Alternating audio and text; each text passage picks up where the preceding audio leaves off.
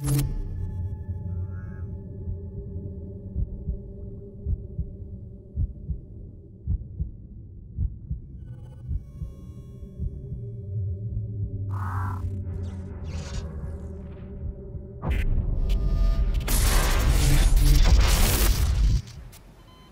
how beautiful.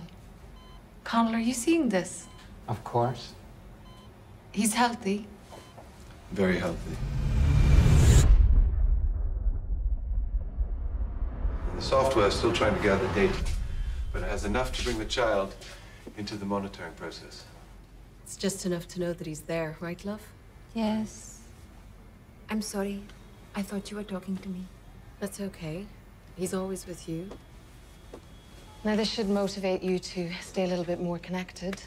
I told you I turn it off when I write. Let's talk about schedule. I'd like to see if we could try and match up our daily schedules a bit more. You know, I don't want to ask you to drastically change anything. Change what things exactly? Well, your sleep schedule, for example, only by a few hours. You know, try and live in the same time zone, as it were. And that wouldn't be too bad for her, would it, Doctor? Excuse me?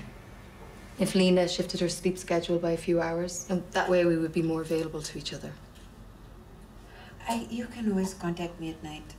I know, but I don't want to wake you unless it's an emergency.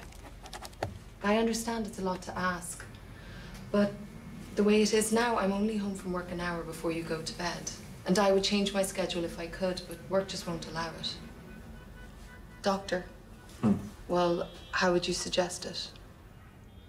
Well, if she does it gradually over a weekend, it should be fine. I mean, I'm always available to you during my workday, and Connell too. But you know what I mean, right? Of course. Actually, do you mind if I excuse myself for a minute?